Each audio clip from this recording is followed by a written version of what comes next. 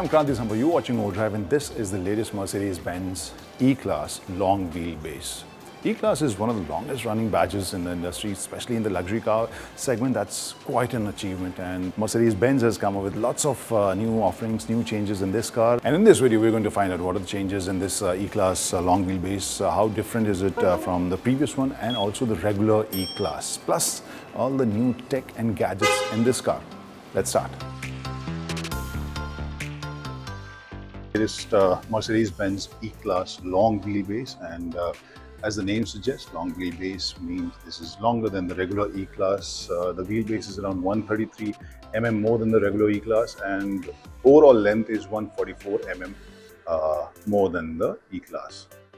So we are starting this video from the second row of this car. Why? Because E-Class long wheelbase is supposed to be used by those customers, those owners who want to be driven in. They are not big on driving, or most of the time it is all about comfort. So I have adjusted this seat according to my riding position or driving position, and now you can see the kind of knee room you have, the leg space. It's fantastic. I mean, gives almost mini S-Class kind of space over here. It's very comfortable, and for long drives it's really spacious.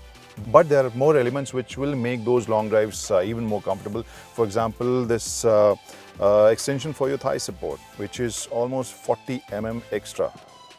So if I push this button, yeah, look at this thigh support, which becomes much bigger.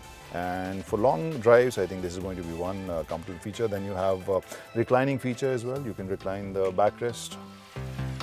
Very good feature for long drives. And then you have this dual zone climate control. Overall, you have 4-zone climate control, but here you can see all the controls. Again, ashwood finish with this unit, lots of brushed metallic highlights. Overall feels very premium. And now if you look at these seats and the kind of features we have, plus this comfortable headrest, it has a very comfortable and premium feel to it. Then we come to this door panel, which has 4 buttons, which helps you control the sun blinds, the covers, the windows, the sunroof as well. So first thing first, okay, if I pull it twice, the sun blind is on. Then you can control the rear sun blind as well with this button, and you can control the screens on this sunroof. You can close it, open it using this button.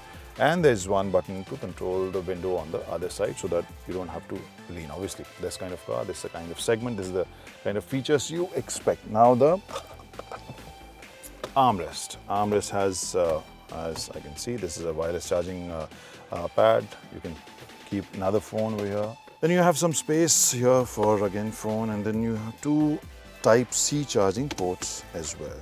So this is the story of center armrest. Overall spacious, comfortable, and for long drives, this looks really, really good package for those customers who are looking for a premium experience. So this is the real difference between the regular E-Class and the long wheelbase E-Class, because this gets around 143 mm extra length and 133 mm extra wheelbase.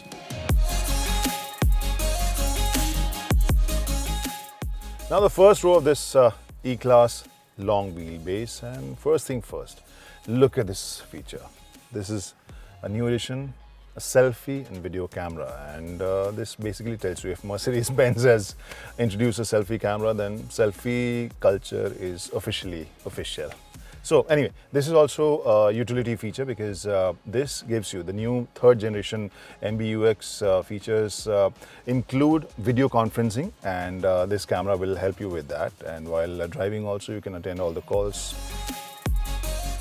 I know you must be thinking, is it going to be safe if while driving you were doing video conferencing or video calls? So what they've done, while in drive mode, this video display will be disabled. So the participants on the other side, they can access, or they can see you, but you can't see the visual display. So that will reduce the visual distraction in that case. And one more feature which really stands out, I guess, is the ambient lighting, which goes around the dashboard, and it has this blind spot indication as well. Now, if you look at the screen, this is a 14.4 inch screen. Then you have another screen which is 12.3 for the co-driver passenger, and then you have lots of controls. And as I mentioned, this third generation MBUX has lots of new features, including music streaming, a couple of embedded apps, and video conferencing feature as well.